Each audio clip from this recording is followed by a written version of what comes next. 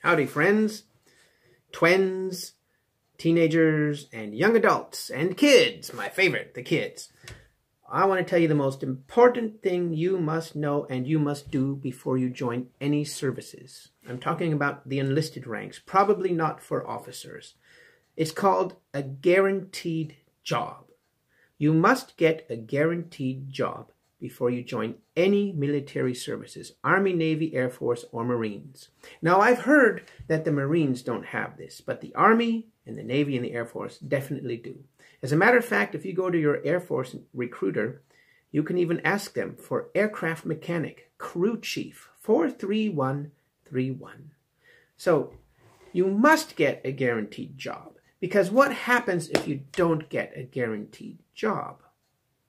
Well, let me tell you a story. A long time ago, I went in the Air Force in the 80s. That's how old I am. In the 1980s, I joined the Air Force. And in boot camp, I met a guy who was complaining. He said, I have a degree in architecture. And you know what they made me? I said, no, what did they make you? And they made me a cook. And I told him, did you get a guaranteed job? He said, no, what's that? He had a bad recruiter. So kids, when you go to your recruiter, you tell him, I want a guaranteed job. And if the recruiter says, oh, we can't get you one, then you walk out. And that's that. You don't have to join, and you do not join unless you get that guaranteed job. Because you know what you get to do if you don't get a guaranteed job. You get to be a cook. Why? Because they always need cooks. Nobody wants to be a cook. So they have a shortage of cooks all the time. So what happens if you don't get a guaranteed job? You get to be the cook. And you don't want to be the cook, do you? So let me tell you what else is going to happen. It's a two-phase process. You go to the recruiter and you sign some papers. And then you go to the Military Enlistment Processing Station, MEPS. I think it's in San Diego in California. But the point is, you go there and then you're going to sit down with a guy behind the computer. And then he's going to look at all your stuff that you got at the recruiting station in your hometown. And then he's going to say, congratulations, we've got your guaranteed job in 6 months or whatever months. Then you're okay. But if he says, oh, well, we can't get you a guaranteed job, then you get up and you walk out. You're not in the Air Force or any services yet, my friend, even when you're at the second phase at the MEPS.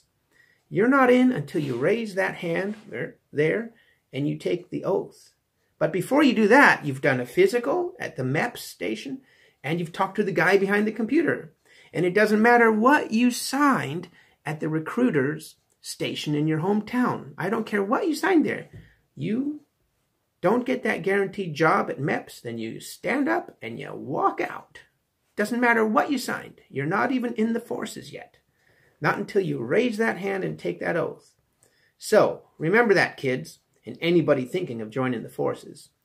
If you get there at the MEPS and they can't get you a guaranteed job, you're not in. You just walk out. Doesn't matter what you signed. You just leave.